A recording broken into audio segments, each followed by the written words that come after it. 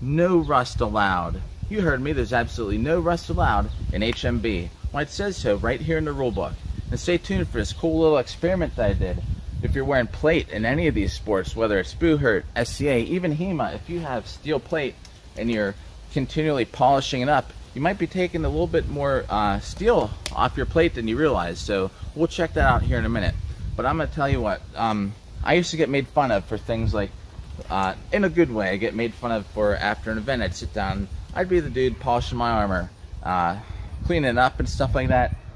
This is like a nightmare for me. I spend so much time trying to keep this armor nice and shiny. Look, that's definitely like an arm smudge right there.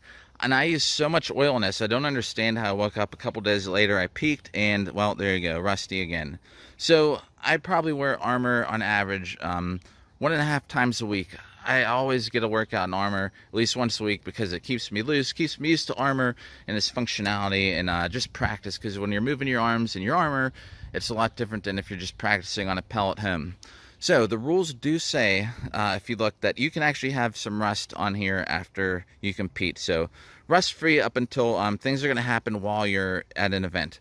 As you can see here, this chainmail is like the biggest thing that I think is ever going to rust for anybody, especially with these open face helmets, because you're breathing in and out of here. So you can see it gets on my padding, but you can always clean that up. It is a pain in the butt to clean though, unless you like to pretend you're brushing your teeth for like 3 or 4 hours. So a real good scrub down can make this nice and shiny. You can always fix rust. But I'm going to say one thing. I understand, and it's very important, and I agree that you need to be rust-free. Especially if you're going to be in something huge like Battle of the Nations. I mean, do you want to be a knight in shining armor and look good in all the videos and photos, or do you want to see some dude out there running around like in a rust bucket, you know? It makes sense.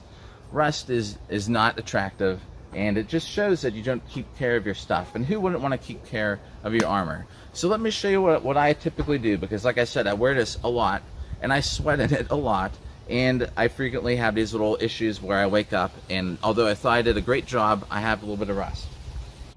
This right here is all you need to get by so that you still look decent. Now you're not going to be totally shiny, but you get rid of all this brown, and it might just look a little black when you're done. But you're just going over it with very fine sandpaper, like this right here, the 2500, and all you need to do is just get that top layer off. 2500 doesn't take off a lot, like you can see right here, and you're going to put some oil on top of this too. So basically you're going to check, and once you feel that it's smooth, it feels pretty smooth, and I'll show you my legs here in a little bit. They're covered in black spots right now, but it'll just make this look a little black. So there you go. You know, it takes the rust off.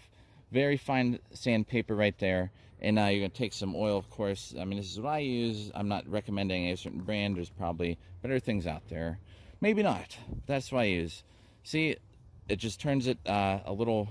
This is actually wet to dry paper, so you can do this. But you can see I missed a little bit. There you go. This right here will just make it look like some black kind of blemishes. At least it's not that ugly brown rust color, right? So you're going to do your armor up just like that.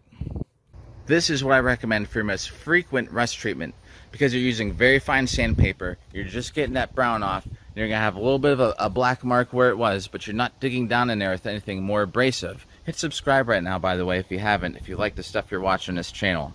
So you're going to have those little black marks, but that's because the rust is set in. It's too late for you, and you're going to have to actually dig down in there deep to get that off and be nice and polished, ready for a competition like Battle of the Nations. This is about 5 months of use since any major like rust cleanup or polishing I've done on the legs. As you can see, this is just come home, dry them off, oil them up, and of course if you get that occasional wake up and see rust in the morning, you use that fine sandpaper like we did earlier and put some oil on top.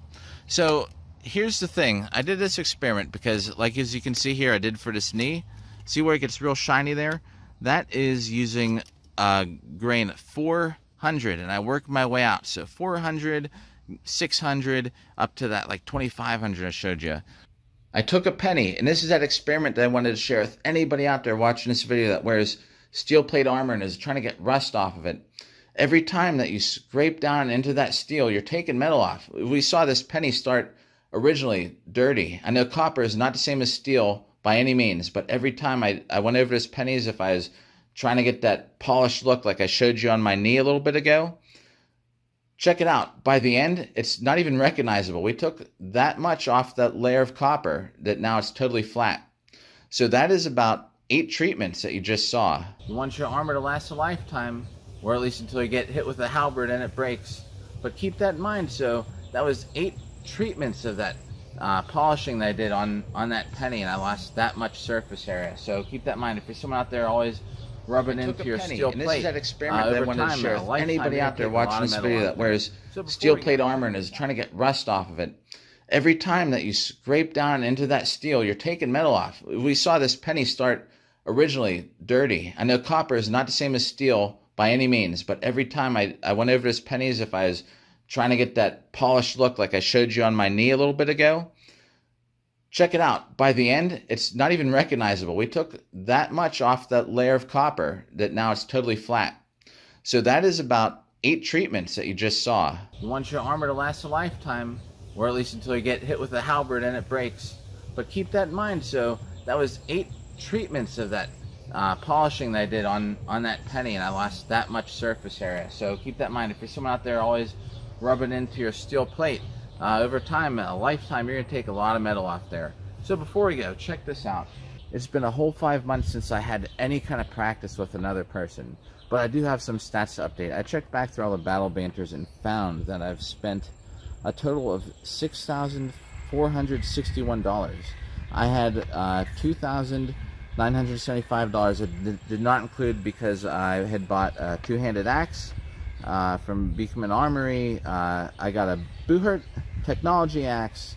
I also did not include my Mongolian optimized armor set and my Ice Falcon sword that I bought.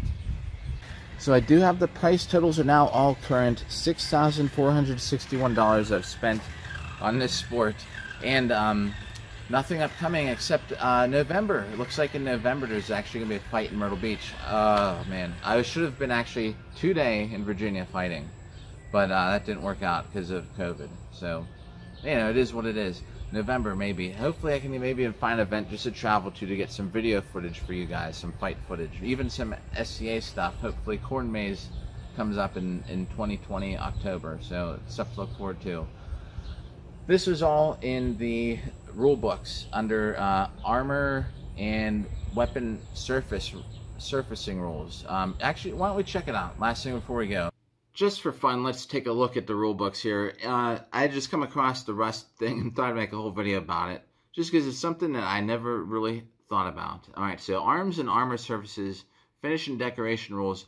Basically, it's pretty common sense, you know. Things that they're really looking out for is this. Painting, definitely no spray paint. I wouldn't be spray painting my stuff either, you know, guys. Make it legit and look nice. So painting, as you can see, it has to be permitted only for replicas of existed painted helmets with the application period technique, which is not spray painting. But some of this actually look pretty cool. Etching, of course, it has to be, you can't just have etching because you want etching. It has to be documentable. Here's some great examples of some really nice, well-maintained armor. They could have had rust buckets too up to like a day or two before Battle of the Nations or something, but there you go. 3 nice looking suits there. There's all kinds of other finishing that they're showing that's allowed, the mirror polishing, and, you know, bluing even, and of course the rejected stuff. Look at this, like, that's not even real armor, of course. The first, at least that second one, the first one looks like it's just display armor too, but look at the third guide. You made it. You made the Authenticity Committee's rule book. Like, who would show up with a helmet like that? Some dudes do. Some girls might too. I don't know. But don't show up like that. Keep your stuff nice and clean. You got welds that they're talking about. This unfinished look, you know, that stuff, that pitting is just the material, the workmanship. It's just not complete. Might be fun just to play around with, but this too, like, who leaves grinder marks on stuff? It always amazed me, you know, blacksmiths, when I first saw how they work and they use like modern tools, it's like, huh, I was like, I thought they were all just using ball peen hammers the whole time. But I don't know, there you go, just some other stuff, especially this painting, you know, a lot of guys paint stuff on there. I'm sure you're aware of it. If you're watching this video and you're new, I hope I helped you out. If you're already a pro at this stuff and know what I'm talking about, you know, congrats, you know more than me. And as always, thanks for tuning in, and we'll catch you in the next video. Don't know when, but I'm trying to keep at least once a week or every 2 weeks at the most. Thanks for tuning in, everybody. Have a good one.